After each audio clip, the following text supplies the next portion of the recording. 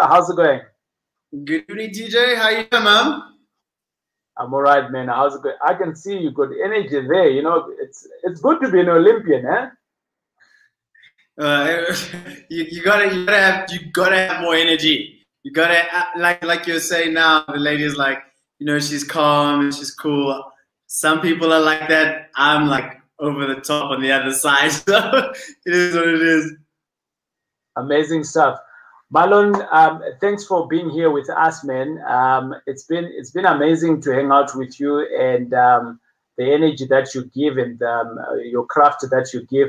And I'm just gonna leave you, man, to go with it. Take it away. Good evening, everybody. I'm so excited, and big thank you, TJ, for inviting me to be here. I'm really excited to be sharing my journey and perhaps inspiring and really just giving some ideas of what I think really success is.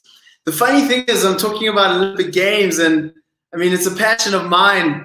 I don't know, does anybody in the room, guys, I love to be interactive. I just want to connect with people. Tell me something like this. TJ was talking about the Olympic Games and stuff. Does anybody know of people that are really trying to get to the Olympic Games and manage? Just want to get that. Just put a 1 if you know of anybody that's trying to get to the Olympic Games and manage, because a lot of people. I think there was statistics, something like for every 10 people that try to qualify for the Olympic Games, something like around the world, something like 1 in every 10 or even less. But it's a crazy statistics that most people do not manage to get there. And it's funny, like most people actually struggle to attain their goals. And it's like this whole thing, because the sports itself is a short-lived dream. It's a short-lived moment in time. And once what happens is, we've got to carry those messages and those ideas through into other aspects of life. And my goal is to share some of that with you today. So this was me. I actually, like TJ said, I qualified for the Olympic Games in Beijing in 2008. And then 8 years later, managed to duplicate the same process. Now, I'm going to bring a correlation to what I do today, which is marketing and business in general. The thing is, if you do not have a system, if you do not have processes, if you do not have something that actually works within your business and your life, it's very difficult to become successful. In other words, if you don't have the right habits, the right routines, it's very difficult to become successful. But first you need a dream. Mine actually started, I was like 9 years old when I started judo, about 11, when I first heard the word Olympic Games. And I didn't know what it was. My coach actually came and said, you know what, I actually read it in a newspaper because I qualified for a team, a regional team. And my coach had said, Marlon's dream is to go to the Olympic Games. And that's the first time I was like, what is the Olympic Games? And that, since then, it's stuck in my mind, and really it's coming to those people who impress on you. Are you around the right people? Because with someone like my mentor at the time, who was my coach at the age of 10, 11 years old, shared something to somebody else that I heard and I was totally hooked. It's like, that's where I'm going. So the interesting thing is, the gentleman in the picture in Beijing in 2008, he's a good friend of mine, been lifelong brothers since before then. Grew up together, competing together, and later on competing for the same country, which is very interesting. So in 2008, I qualified for South Africa, and I was one of 3 players in the South African team.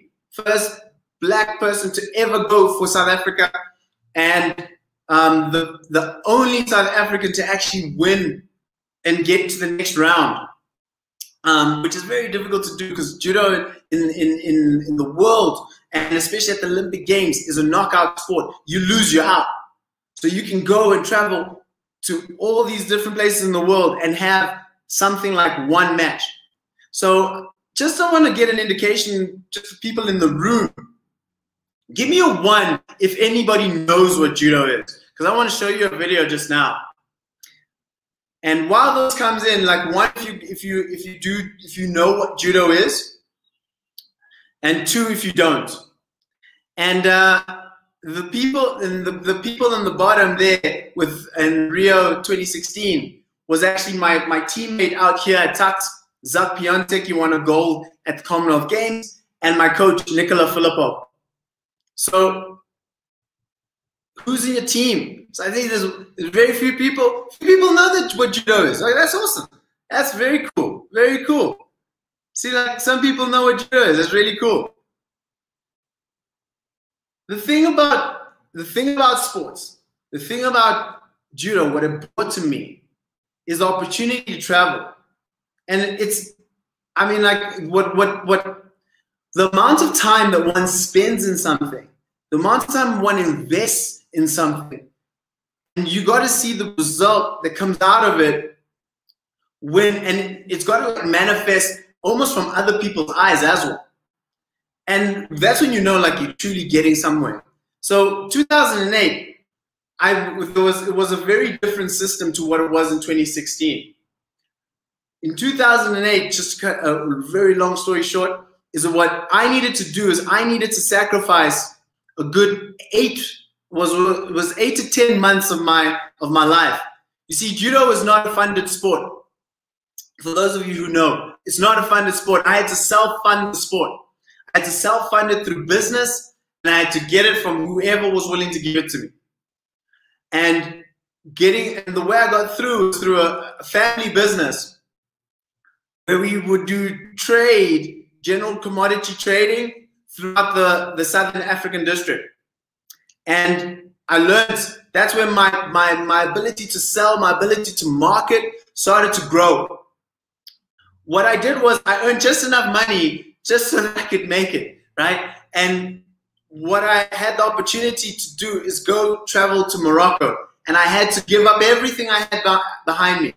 Literally, I remember I had maxed out my credit card. This was the last opportunity to qualify for the Olympic Games. It was on a shoestring, because the only way to qualify for the Olympic Games is to get points. At that time, it was to get points in the African region. And it was very, very, very, very tight. I was medaling, but there were lots of other people doing other things in other competitions, and it was very tight for the top spot. So what happened was I needed to make a very, very strategic decision. I had to leave and go and live in Morocco for 8 months. They funded us in that space. And it allowed me, we were funded by the International International Judo Federation, and that allowed me to stay and meet these wonderful people. We had trained with some of the best people in the continent and some in the world. There's a gentleman standing in between the 2 girls that are standing up. One white gentleman that's standing in the middle there. He's an Italian, and he's an Olympic champion and Olympic silver medalist. He's world champion, I think, twice, and he won the European championships as well. When you're around people like that, there's an awe about them. You want to just absorb everything around them. I mean, TJ was just talking about people, about other people that influence him. And when he sees what's possible, how that raises your game. Being around these people, African champions, world champions, Olympic champions, it just drove me even more. We managed to qualify. Interestingly enough, I was the only South African that went there, because no one else was willing to move to Casablanca. Nobody else was willing to leave what they had behind and go to a completely strange place and be with people you don't know and not know how you're going to pay for it. That was literally me. What happened subsequently was funny, because I remember getting on a phone call with MTN, and I maxed out my credit card. And I was literally like, I'm going to the Olympic Games. You guys are going to have to come and get your money from me in about a year's time. I literally said that. I mean, that's the type of the level of congruence I had inside. And even the gentleman was like, so you're really trying to tell me that I must call you back in a year? I'm like, yeah, because my phone is going to be off. You're not going to catch me. So, but I'll be back, right? So, and it was interesting because that's how life goes. Are you sure of what you want? Are you willing to burn the boats? So 2008 goes and comes and goes. I decided to get married, and my wife and I, we bought our first home. This was my first interaction with property. And the first mistake I made was buying that first property. Why? Because I realized that I'm just chucking, and we were one of those typical people, very typical. Buy a property and live in it. And when I'm living in it, we bought one of the biggest properties that I've ever been, that I had ever sort of noticed. I mean, my family didn't own something like that. And I was like, oh my goodness, this is just a money drainer. Every month after month, I started losing more and more and more. And I just realized this is not going to work.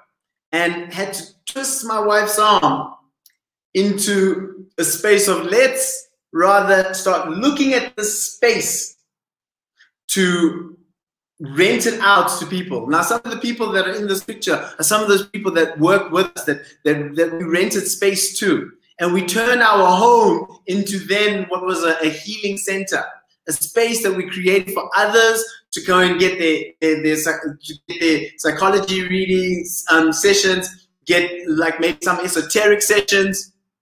And we decided to change it more into somewhat of a business. Cash flowing that property changed everything for us and started to open up our minds, especially mine, to what was possible. The thing is, as that was going on, another thing was happening. As you can see, my cheeks are a little bit puffy.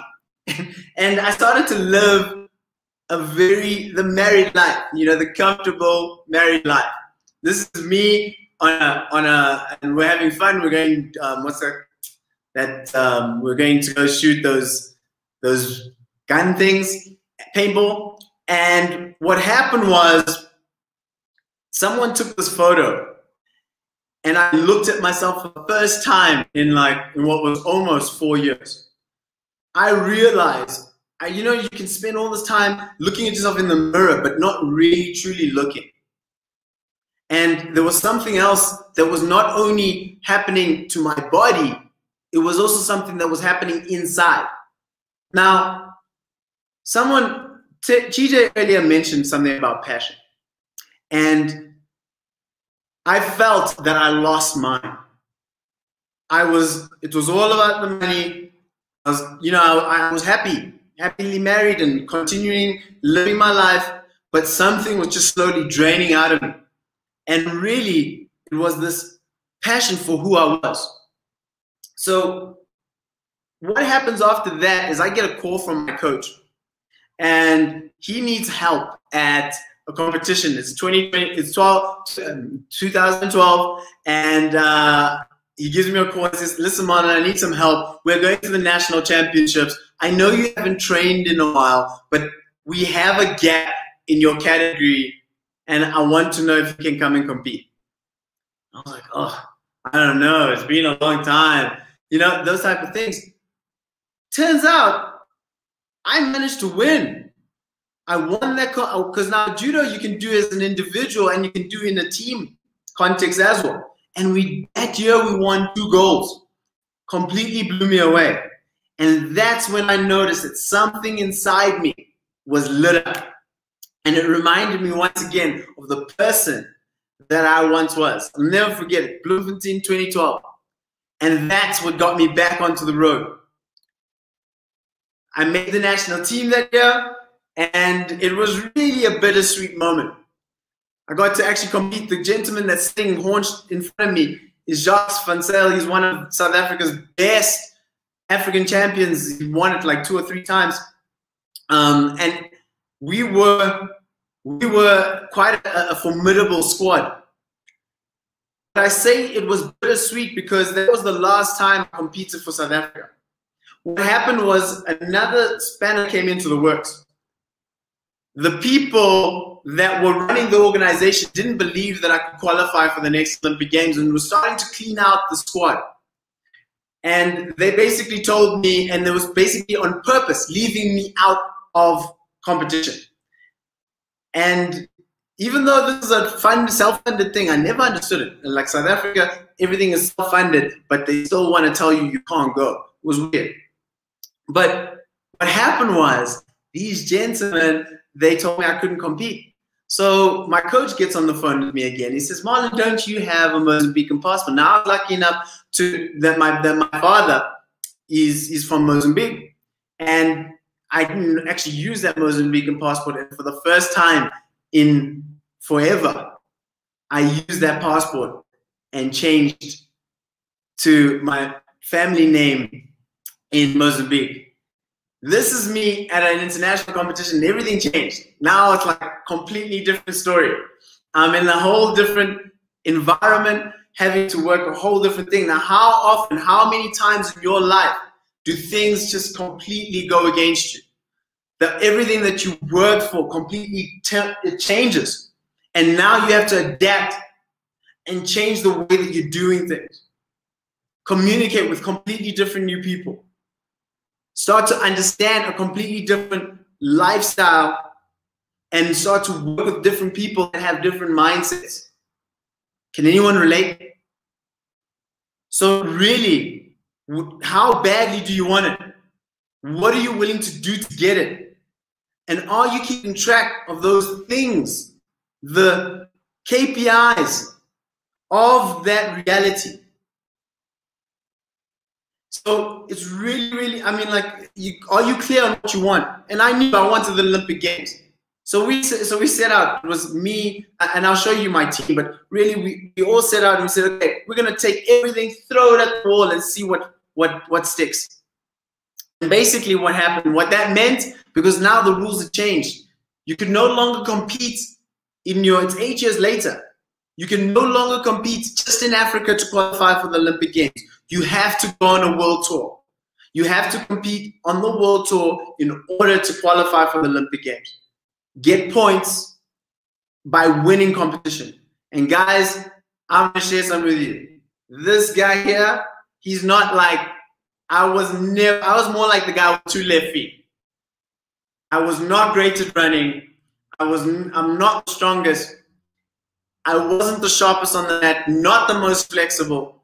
All things you really, really need to have in judo.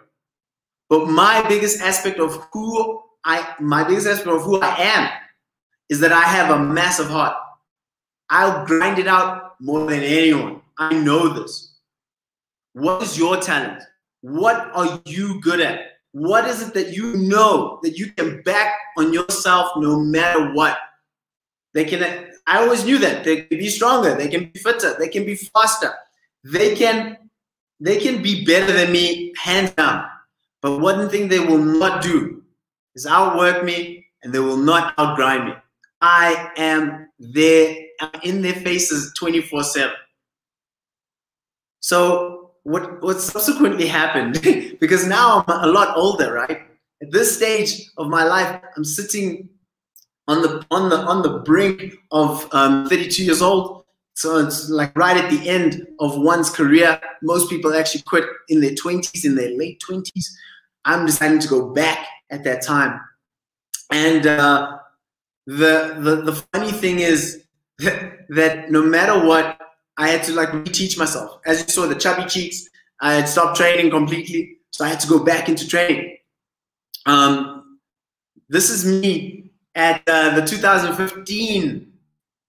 Oh, it was the African Championships, African Games. I was really upset. I had broken my ribs like about 2 weeks before this competition, and what ended up happening is I have a massive strapping right around my chest. I didn't want to actually fight in the competition because it's not a point sport, but we do it for funding. We do it for the country to be able to see us, and for us to be able to get funding from the government, from sponsors, because this is the only time that the sport is televised, this and the Olympic Games and the Commonwealth Games. Now, I was really upset. Why? Because I had just by a little bit lost the bronze medal. So I was really, really upset. Guys, I lost my way to the Olympic Games. I knew that all I need to do is just get to the next competition, get to the next competition, get to the next competition, and do my best at every single moment. And then I was going to see my dream. I had no idea how. Absolutely no clue how. I mean, 2008, I knew how because all I needed to do was continue winning. But in 2016, it was a whole different ballgame. Much older, not as flexible, not really as good, but the heart was bigger than ever. So for those of you who don't know what judo is, I'd like to play you a short video. So I'm gonna talk it through as well, because there's an important aspect of why I even had this video in the first place. One, I needed to raise some money. So people needed to see what this sport is, what they're investing in, and why. A lot of you either have properties, do business, or whatever it is that you are trying to promote. How are people viewing what you do? Now, judo is a sport that you throw, you arm lock, and you strangle to win. You have to throw people on their backs like that, and when you do that, it's game over. So it's either that, or you immobilize them on the back, or you strangle them. Now, these are me doing different competitions, especially in the local space. But if people don't see what you do, if you don't give people the opportunity to see what you are doing, how can they invest in you? How can they learn about you? You got to share the story. Share the story with them so that they can understand and learn from you. So are you actually doing the right things to sort of help people engage with you? These was part of my stepping stones. I had to show people, right? So I'd go out every single day. I'd go out and I'd deliver this to various people. I would go and give it to different businesses, trying to speak to MDs, speak to people, marketing directors, and majority of the time I got no's. Why? Because most people, they actually prefer, especially corporate, prefer to invest in sports that are team sports. They don't want to meet with individual sports. And because judo, there was no money in it, right? And I'm not a world champion. So how are they going to invest in me? The thing is, with every single failure, I learned what they actually wanted. I asked them questions, and I engaged with them to learn more about what they wanted. And by the end, before the Olympic Games, I had people coming to me, offering me money, but I just didn't like those deals, so we didn't take them. But one thing I realized, the more you just continue, the more you just keep going at it, that's what's going to help you separate you from everyone else. It's your ability to fail continuously and learn from the failures. If you're not failing, guys, if your days are if I exhaust myself most days where I'm just like, yo, I can't believe it. And that's the way for me to realize how to get better, how to be faster, how to just open up my mind more. So this is like, we have to do things differently every single time. I had to start to speak to the people that will make me do exercises that are different. Most people are not throwing the weights around like that. Most people are actually sitting there in the gym, you know, doing these very different trainings. And as you can hear, my coach is in the background telling me all the things I'm doing wrong. I need to do better. So do you have that coach behind you, tinkering with you and getting you moving in the right way? Guys, flexibility is the key. You got to be flexible. Because if you're not afraid, if you can just step back and say like, I'm willing to be in the right environment with the right people. I mean, M5 Property Addicts, or M5 Property Varsity is an awesome place for you to go and treat it as your playground, a place where you can learn. Then you can get to the coaches and communicate directly with them. I've tried this, it didn't work. I tried this, it didn't work. It was very interesting because I actually counseled once with TJ, just around something that was going on in my property. And just his perspective completely changed the way I look at how and what I should be doing and how I should be aiming. Do you have the right coaches around you? I think part of the big thing is never be afraid to take action.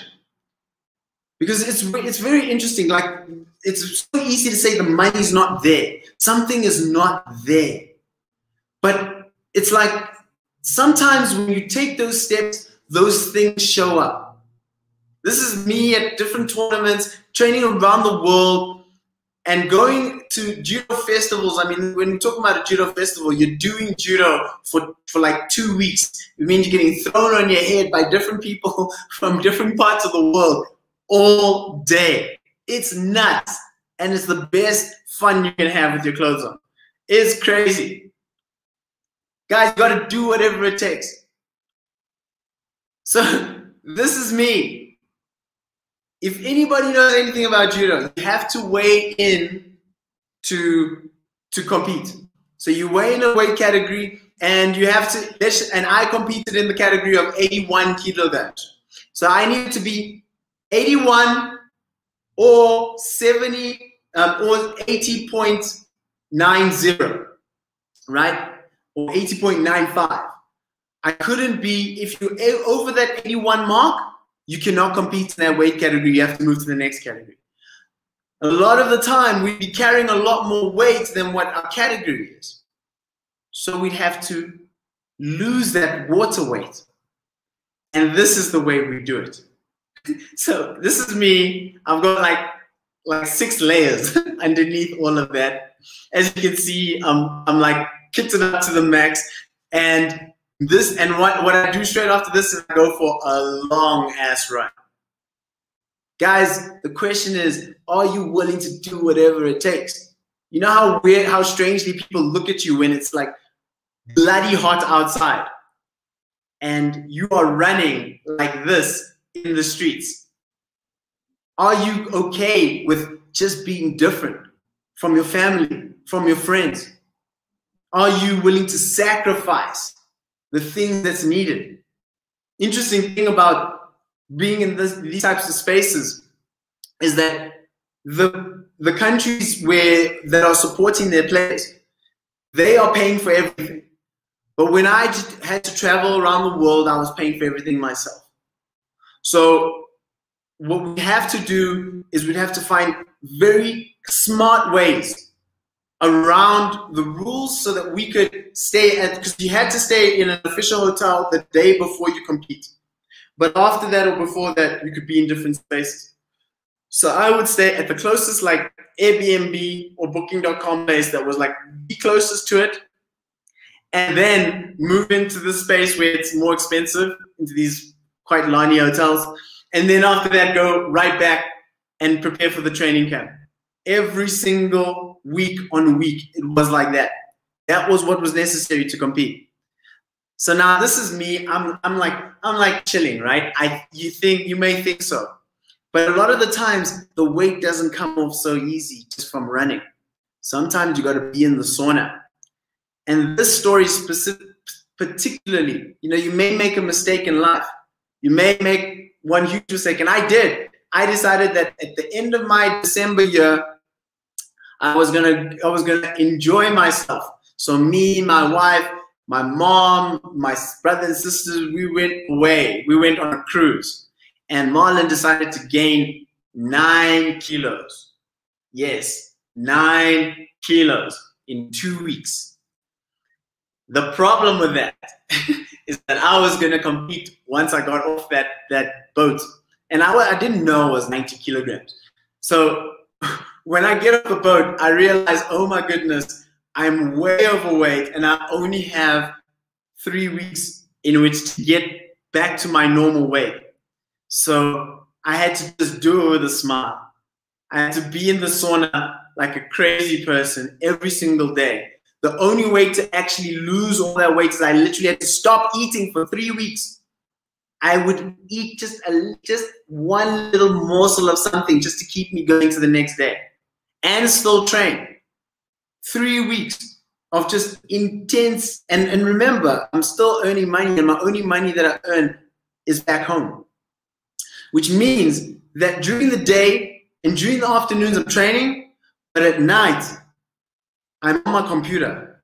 I'm learning to code, and I'm learning to build people websites and help them market online. Initially at that time, it was to market my own property and start to generate clients. That's how I got started in my game of marketing from a digital perspective. Because I had this one burning question in my mind.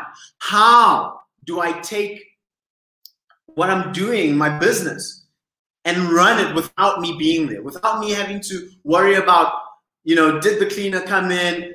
Are the tenants paying? Like who? Because we also had, besides like tenants that were long-term, that had long-term leases, we also had tenants that came in intermittently, like on an hourly basis, on a day basis. And while my wife was running the day-to-day, I wanted to be very keyed in on every single thing that's happening. And the best way to do that is through the internet. So that's what I started to learn. I needed to market the space. I needed to be prepared for people that were going out, some new space that was vacant. So you really got to do what you need to do. You gotta, at the end of the day, guys, talking about sacrifice on it is, the funny thing is I'm smiling and I'm holding my pillow. Now this is me in Japan. And this was closer to the 2008 Olympic Games. As you can see, I'm a lot skinnier. And that pillow is a beaded, it's like a bean pillow. So the Japanese, they sleep on hard mattresses. And these are not hard mattresses. Basically, it's just a very thin mattress, and you got your wooden cushion behind your wooden thing below that. What was interesting is that became my friend. I decided to make my pillow my friend, because when I got on that thing, man, I was so tired. I was willing to go. I was willing to have the best sleep on it, guys. Today there's so many of us that can have the excuses. I don't have. It's so hard. There's so many excuses that one can have. They are so much better than me. Yes, but you have this. But at the end of the day, what do you want? Are you willing to make those things your friends in order to help you, give you the fire to be something bigger? And I did. I made that pillow my friend, and I love my time in Japan. Though I was talking about it earlier, and really it's about your team. Who's around you? Who are those people that give you the energy, the persistence, the wherewithal to be who you believe you can? This is my family. My wife, my mom, my sister, my brother, my dad. All people that just like totally believed in me. In fact, when I wanted to get back at the Olympic Games, I had to go back to all of these people and say, guys, what do you think if I had to do it again? If we had to just do it again? Funny thing is, my wife said to me, thank goodness. Oh, thank goodness. Then you're going to stop moping around the house. And, my sister and my brother were like, look, if you're going to go, and my mom too, like, if you're going to go, we're going to back you. And the other person is my coach. This guy did everything. He was the coach. He was the friend. He was the physio. He was always there. Do you have those people around you? Start selecting them today. If they don't even want to be them, you go find them. I chose this gentleman. We chose each other. And we chose each other every single day. Because every single day I will show up and I'll be like, woo! I'm ready to get it. I'm ready to get it. And even if I was in pain, I'll be like, woo! Same sort of energy, same feel, but sometimes I couldn't just jump as high because I was in pain. It just is what it is. These people came with me to the Olympic Games. We were all in Rio together. My entire family came and they enjoyed it with me. Unfortunately, I was at the games. I injured myself prior. I had a 3rd-degree tear in my groin that caused a hernia, and it really made it very complicated for me to compete. Nevertheless, I did, and I ended up losing my first match, which knocked me out the competition. But the thing is, again, it comes down to what are you willing to do in order to get there? So I competed for Mozambique, and I really love this team. I love Mozambique just for the fact of they gave me a chance. They were willing to let me in the door, and they made it very fair. Go ahead, and if you can qualify, we're going to take you. And that's exactly what happened. On the top left here, on the top right, that's the whole entire team. One of the smallest delegations in the Olympic Games. And we still gave it our all. On the bottom right here, it's all of us. You know, there's a gentleman from Macedonia, and he just loved our energy so much. He was like, I just got to come around you guys and be a part of this.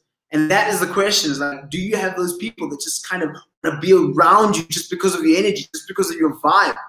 Do you bring that to the work? Whether you are an employee, whether you are self-employed, especially if you're self-employed, we have to generate our own energy all the time. And it's not by focusing on the things that is like untrue. Because I knew I had 2 left feet. I knew that was like the reality. Okay, I knew I'm not that strong. I knew I was slower than most people. I knew I was clumsier than most people. I knew all of those things. But one thing I also knew is that I don't care about any of that. I want to go to the Olympic Games. I want to win matches. I'm a champion. And I'll figure it out one way or another.